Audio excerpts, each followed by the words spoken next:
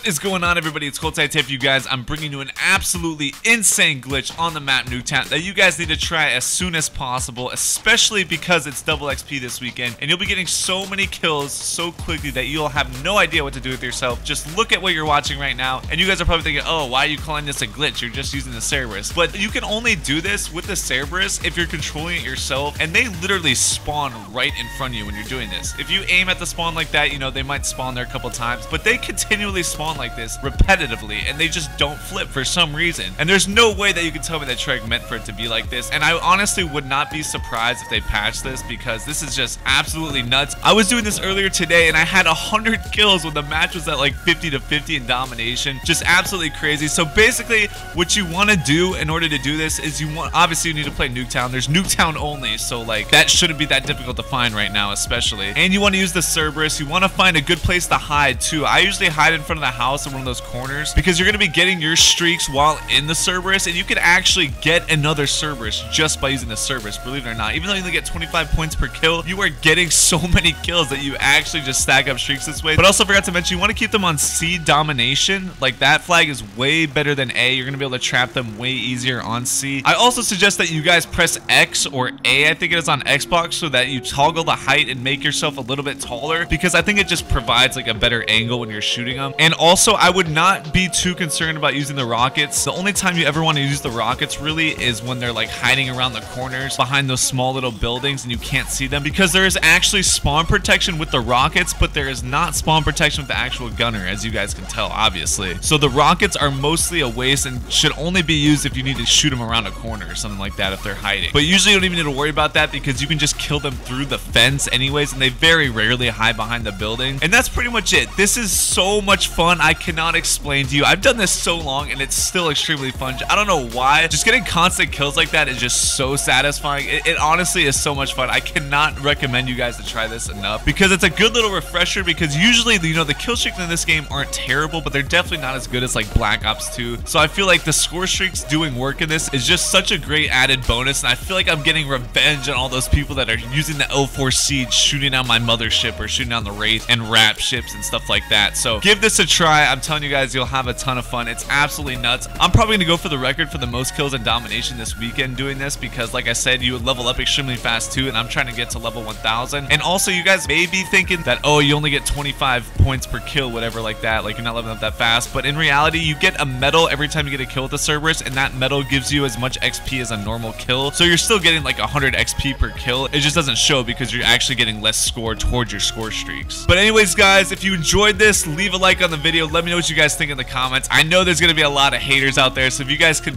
please leave a like on it, just because I feel like this video might get a decent amount of dislikes, because I know there's a lot of people out there that are super against spawn trapping and stuff like that. But honestly, like, this is just like a solo spawn trap type thing where you can just kill them in there repetitively by yourself. So like I said, guys, thank you for all the support recently on the channel. I appreciate it a ton. Please also subscribe if you're new. I'm uploading daily for September. I've got a lot of good videos. I also actually recommend watching my hitting level 800 video that I posted a couple days back. The first 3 games of that video are absolutely nuts, and I thought it was just like a really good video overall. But that's gonna do it, guys. Thank you so much again for the support. Shout out to all the people that like my videos already and already subscribed. You guys are the best. So I'll be back tomorrow with another video and stream. All right, later, guys.